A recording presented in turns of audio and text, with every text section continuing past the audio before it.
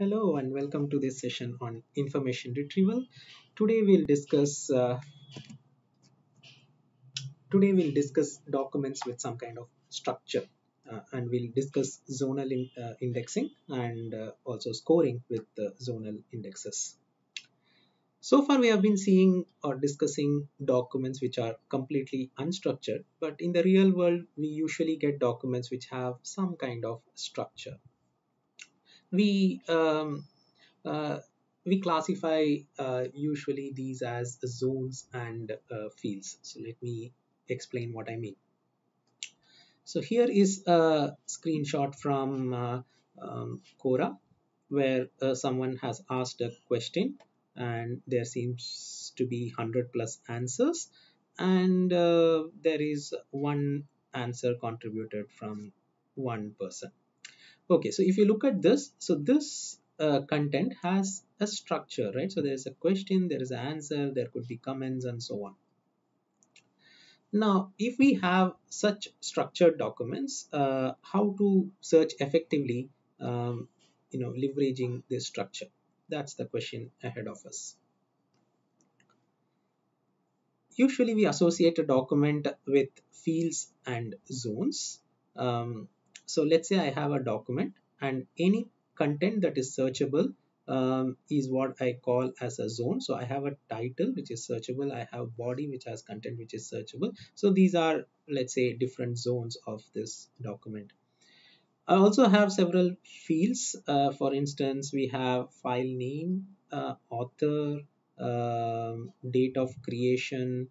Um, in some cases, I may take the title of the document also as a field if it is short enough.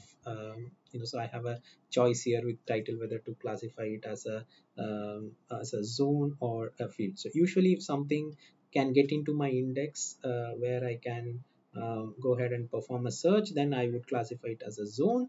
But in cases where the field is numeric or fits into a range, then I usually call it a field. Here are some sample queries. Find documents authored by William Shakespeare in 1601 containing the phrase "you Brutus." Right. So the moment I read containing the phrase, I expect that there will be a dictionary, there will be an index, and I can do uh, uh, matching on an inverted index. So when I try to match with an inverted index, I am looking for different zones now in this case, and the question now is, with multiple zones available, can I do things better? Similarly, there are other information given in the query. So I need to use a filter of the year 1601, and I also need to check whether the author is William Shakespeare. So if I have fields available at the time of matching, then I can improve precision for these kind of queries. Here's another query. Find documents with the merchant in the title and William in the author list, and the phrase gentle rain in the body. So again, this query talks about multiple zones and multiple fields. Zones are arbitrary free text. Fields may take a relatively small set of values. Usually fields are useful in a range query. So for example, if the query asks you for a year between 1600 and 1700. So when you want to conduct such a query, we call that those queries as range queries, and fields are extremely useful in answering such queries. So the question that we are going to ponder today is how to index zones and fields. Here is a example from Stack Overflow. So there is a question, how to make a new list in Java, and this is the title of this question. And here is the actual question. So we create a set as sets my set equals new hash set. How do we create a list in Java? That's the question. And here is an answer for this question. And if you look at it, along with the answer, there is a variety of metadata associated with, for example, how many people have liked it, how many people have liked the question, how many people have liked the answer. We also have comments, we also have the date on which it was edited, the person who edited, and so on. All right. So here is a quiz for you. Assuming we are indexing this Stack Overflow data, which of the following do you think are zones? Take a minute, pause the video and answer.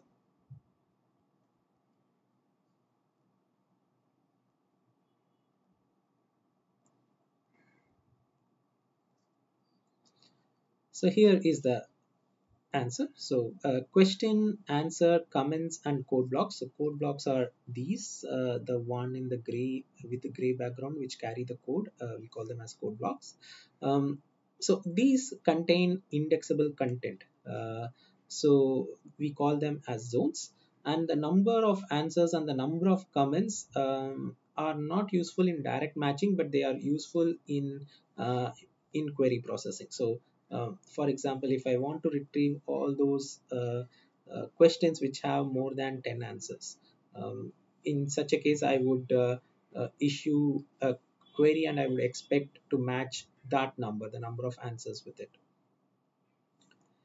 Okay, so how do we index these kind of zones and fields? There is one choice here. One option is to create a separate index for each field and each zone. For example, as I've shown here, for abstract, so these are all inverted index entries for William. Now for each entry, like William, we maintain multiple lists. So here is the one for abstract, here is the one for title. So this says that document ID 2, 4, 8, and 16, add William in the title. And similarly for each zone. So that's what I call as a zonal index, and I can go ahead and keep a zonal index for each zone that I want to have. And similarly, I could have a parametric index for each field. Parametric index is simply an index with a parameter that you could search with. For example, as we saw, let's say the date of creation is a parameter, a metadata, or a field associated with my document. So when a query comes, I can match the query with that field and check whether, okay, if someone wants a document, a question which was answered in the last 15 days, or an answer which has come within 15 days for a set of queries. So these kind of queries can be answered using parametric indices. Okay, is there a better way to index zones and fields? Well, the problem with this approach is that we are using too much of space to store all these multiple zonal indexes. Is there a way we can improve on this? Yes, we could simply have one list for William, which looks like this. So it says that document ID 2 is relevant. It carried William in its author field, its author zone rather, and then title had also had I mean, document 2's title also had William in it, and so on. Is this useful? So we see that this is also useful when it comes to scoring. Let's see how. We usually notice that not all zones are equally important, and we assign some kind of weight to each zone. So for example, let's say author is the least important of author, title, and body. And let's assume body of the post is the most important when it comes to score. So, I mean, this is just an illustrative example. The weights may be different in the real world. So I'm going to distribute one amongst all these zones that I have. So in this case, author is 0.2, title is 0.3, and let's say body is 0.5. With this kind of weight, I could simply do a linear combination or find a weighted sum as my score.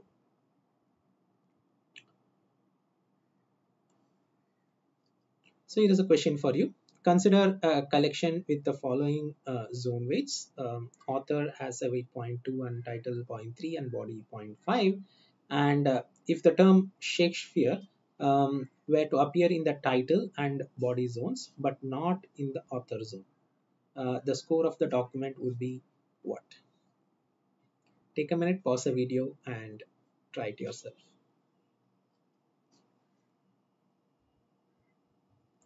I should also mention that we look for either the appearance or a non-appearance of a term. So if a term appears in a specific zone, let's say in the ith zone, then we simply use a 1 for SI.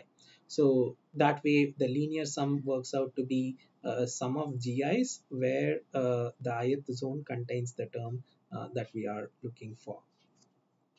With that, you should be able to answer this question.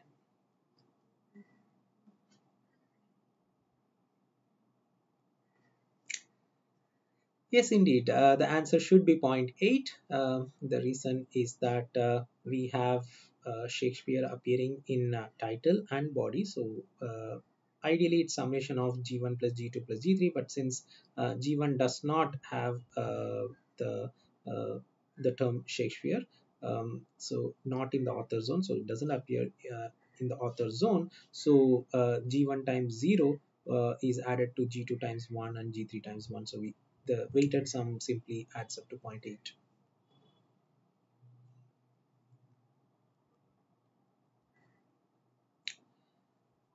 All right. So this is what we call as a weighted zone scoring on an inverted index. We simply try to do a match. And whenever there is a match, we add GI to an array, let's say a score of document ID. So for every document ID, let's say we maintain a score. And whenever we do a match, as we do the merge process, we compute the match. We can simply add up, we can compute the weighted zone scoring because now we have everything stored together in one list item. We call this array as an accumulator sometimes. And once I have done this, then I have one array in which I can look for the top documents and retrieve them as the result. The natural next question is how to assign zone weights. So I know that okay, there is title, there is there's body and so on. So I see the zones, but how do I know which zone is important and which zone is not important, and how important are these zones? So the question is to assign the weights. Of course, we could go to machine learning, and if we could have some human annotated training examples, let's say consider that there are only two zones for now, title and body, and the value of st is 1 given a document and a query if the query term exists in the title, and similarly it's 1 for sb if the query term exists in the body. Okay, so this is retrievable from the data, and we need humans to give a relevance judgment whether that document is relevant to the query or not. So let's say we have this human judgments, we could use machine learning to figure out the weights. But do we really need machine learning to figure out the weights? In these kind of simple examples, we could possibly find them out ourselves. Here is an example. Let's say the query is Linux and the document ID is 37 and the user judgment is 1, meaning it is relevant. Similarly, I have for different queries, different documents. So for essentially for a query document pair, I have a relevance judgment. Now I can go ahead and run a program which would check whether the given term is there in the document or not. So let's say Linux exists in document ID or not. And specifically, I can also check whether Linux appears in the title or Linux appears in the body. So if it appears in title, ST becomes 1. If it appears in the body, SB becomes 1. And we also have the user judgments right? So we have this, and from this ST and SB values, I can come up with a zonal score, right? But before I could get to the zonal score, I would need zonal weights. Let's say G1 is zero point 0.3, or and body is, let's say, 1 minus zero point 0.3, which is 0.7. So let's say, let's assume some kind of a zonal weight, and once I have the zonal weight, we can come up with our own score. So in this case, it would be zero point 0.3 times 1 plus zero point 0.7 times 1, which is 1. And similarly for the system, our way of zonal scoring would give a value of zero point 0.7, and so on. Okay.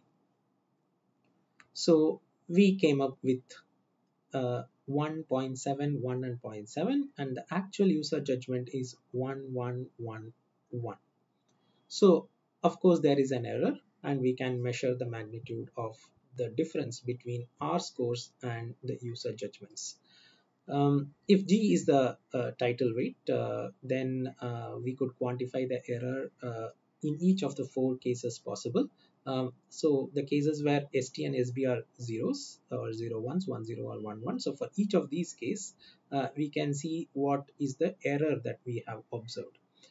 Here, if you look at it, for 0 0 case, there is no error. There's no example with 0 0 at all. For 0 1 case, so for 0 1, the error seems to be 1 minus G, right? Because the user judgment is 1, and I have 1 minus G score as the error. For 1 0 example, I would have G as the error. Uh, okay, why do I have G as the error? Because so the title takes away G, and R score would be G, and SB, I mean, in the body, let's say the word did not exist, then 0 times 1 minus G is what we would apply to come up with R score. So if you look at it, we applied G. So this is how we have scored, right? So this is not the error. This is how we have scored the document. So if ST and SB are 0, we score 0. If ST is 0 and SB is 1, we score 1 minus G. And if ST is 1 and SB is 0, we score G. And in case everything is 1, then our score would be 1. And we have the user judgment also. So given that we have the user judgment and we have our way of scoring, we can complete the scoring for all these documents. So we now have our scores and we have the user judgment. So we can compute the error. So let's take the squared errors and try to minimize them. Our objective is to find a G such that we minimize this total error. Okay, so what do we do to find a minimum G which minimizes this total error? Let's see.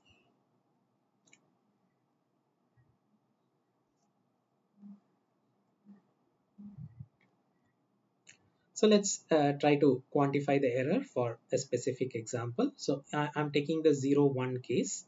In the 0 1 case, how much is the error when we compare our system with the user data?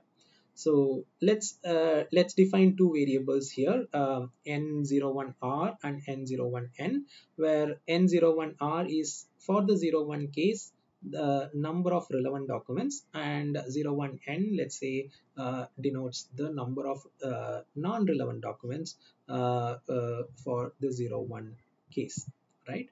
So the error is in this case is simply 1 minus 1 minus G, the whole square, right? So what am I trying to do? I take the relevance score given by the judges and the score that I have come up with. So judges have given 1 and I gave 1 minus G. So 1 minus 1 minus G, the whole square, is the error that I have come up with for one relevant document, right? So a document which is relevant, so it should have a 1. And similarly, if there are n relevant documents, then I need to multiply this n times to get the total error for the 0 1 relevant documents. Similarly, in this list, there could be documents which are judged as non-relevant. in which case I would have 0, which is the user's judgment, minus the same 1 minus g, which I have come up with the whole square. And if there are n such non-relevant documents, then I have to multiply this with n. So n01 n. So if I sum these up, this would be my total error. And my objective is to find a g which minimizes this value. What do I do?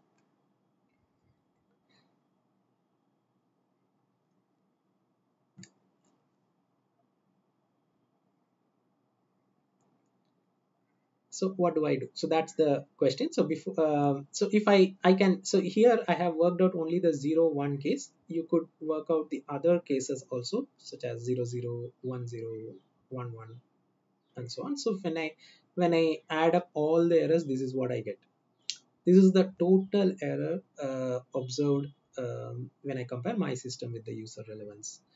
Now my objective is to minimize, find a value of g which minimizes this whole error. What could I do? Yes, you guessed it right. So simply differentiate this with respect to g and equate it to 0. And that should get you n10r plus n01n over the sum of all documents or our corpus size. Okay, so this goes on to say that sometimes we don't need ML for some learning tasks. We could just use our knowledge of mathematics to do that. So the summary of the story is that we uh, can have zonal indexes and parameterized field indexes, and once we have them, we can answer range queries and different kinds of queries which use specific zonal information. One missing piece in this whole part is to assign some weights so that we could go ahead and score the documents better. And for that, we need to somehow learn the weights. I have shown a simple example, assuming there's only two zones. We could use the user relevance information to compute the optimal value of G. And once I have that, I can go ahead and do the scoring. That's all there is for today. Thank you for listening, and see you in another lecture soon. Bye.